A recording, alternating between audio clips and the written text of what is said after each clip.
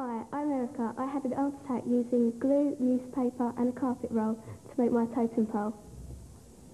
Hi, my name's Helen. After modelling some shapes of some characters on my totem pole, I used paper mache and white tissue paper to add strength and texture. Then I painted it. Hi, I'm Joe. I made this totem pole using a carpet tube.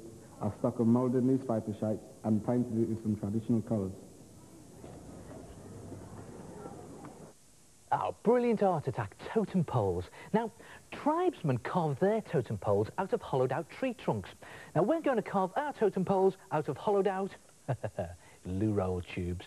Now, you can use as many as you want, and the idea is to stack them one on top of each other. And to get them to join together, we'll have to make some cardboard collars. And to do this, cut some strips of cereal box card, and you need to have strips that measure the same width as your loo roll tube, but a couple of centimetres taller, and you need 3 of those, and then just roll it up like that and pop it into the top of your loo roll tube and just force it out to the shape of your loo roll tube and press it in so it goes about halfway in, and then glue or tape it securely in place. And when your tape or your glue is dry, do the same with the rest of your loo roll tubes, and you have some really secure cardboard collars, and you'll be able to stack them one on top of the other like that.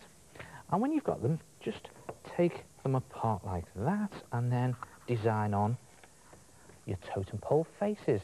Now, it's a good idea to make these as bizarre as you possibly can, because you see, those tribesmen from Northwest America and Canada, they used to make some really weird and bizarre carvings, and they were based on their chief's family or the history of their chief. And I don't know why they made them so weird. Maybe it was to frighten other tribes away or something like that. But I think it's great fun to make some really gruesome faces. You model them on whoever you like, really. Maybe even your own family. And when you've got it to this stage, you can, if you want, paint it. But if you want to make it look realistic, make it look really carved, then add some 3D to the features. And you can pop on some cut-out bits of cardboard. There's a nice cardboard nose. Or what about this?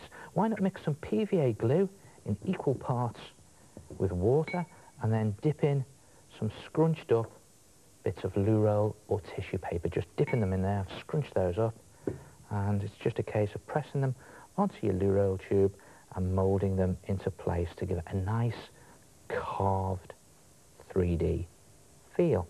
And if you do the whole of your loo roll tube in exactly the same way, when the glue is dry, look at that, the tissue paper has gone rock solid and it really does look carved. And again, do all the loo roll tubes in exactly the same way, only design each one a bit different from the others, and you have something that looks like that. And then decide which one you want to go on the bottom. I think I'll use that one on the bottom, and cut a good stiff card square from cereal box card, and the sides of that square need to measure roughly the same as the height of your loo roll tube, and then just put a load of glue on the bottom of this loo roll tube, and then just stick it securely to that cardboard base. I'm just going to leave it to one side to dry. And while it's drying, you can take one of your other loo roll tubes and paint it up. And because you've done such gaudy faces, it's a good idea to use gaudy colours. You just paint this tongue to show you. And if you do them all in the same way, you can add on more bits of detail with felt tip pen. And when they're finished, they look something like that when your paint's dry. And it's just a case of stacking them one on top of the other with your cardboard collars.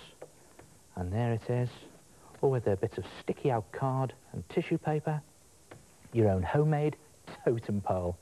Now, you can, of course, do one based on bizarre and weird faces, like this one I've done here, or you can try a themed totem pole. What about doing the theme of the family? And on the bottom is long-suffering dad, and then on top of him is mum, and then on top of mum is screaming baby.